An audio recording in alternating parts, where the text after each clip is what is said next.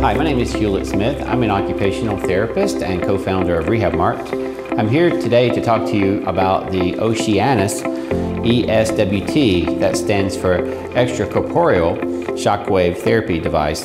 That word extracorporeal that you see in the literature really just refers to doing a treatment outside of the body. This particular device is extremely safe because it delivers a type of shockwave which is unfocused or diffuse. So it makes it really safe to treat orthopedic conditions all over the body. So this is a really simple device. It comes with a treatment wand and a base for the treatment wand. Included are a 6mm, a 15mm, and a 25mm head, which screws into the wand, and a foot activation switch, which actually activates the pulses, a power cord, and of course the treatment module. We're gonna take the wand, this is the wand, I see the wand head right here. We're gonna match red to red, red dot to red dot.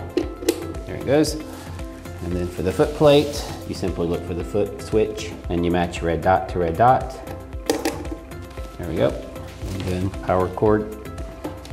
So before I begin my treatment with my patient, I need to choose the head for the wand, and I've already looked at the protocol and determined that we're going to be treating a lateral elbow, and it's recommended that we use the 15mm head. So we have a 6, a 15, and a 25. I've got the 15. You just simply take it and you try to make sure it's level and you start screwing it in. It's going to feel a little bit difficult to screw at this point, but just depress and continue to screw it in until you can't turn anymore. And then once you've reached all the way, just give it a little tug, but you don't need to tighten it that tight. So now we're ready to begin treatment.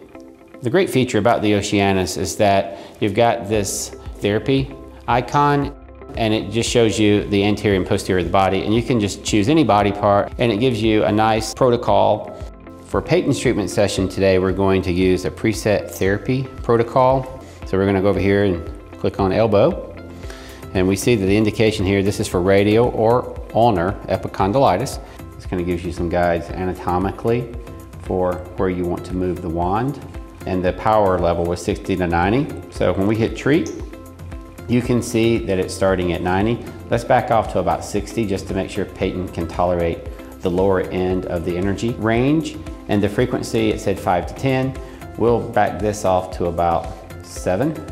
And before we start the session, we're going to always want to apply the rubberized cap, which just fits over the wand.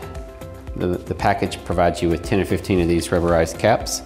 So I want to take some ultrasound gel and apply it to the elbow. So here we go. We've got the gel on the wand.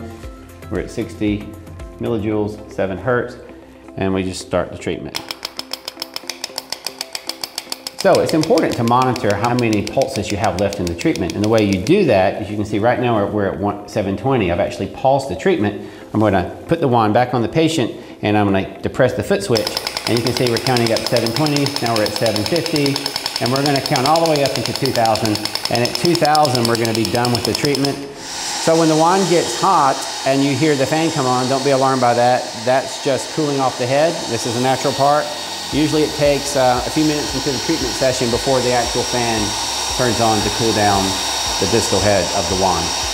So all in all, this is a really simple, easy to use device, and it's really safe. Please be sure to check out the full article on RehabMart's Caregiver University. Just go to Caregiver University, type in unfocused shockwave or Oceanus, and you will actually see the full article, which explains all the science. We go into detail regarding focused versus unfocused shockwave. You really need to read about that and understand the science behind that.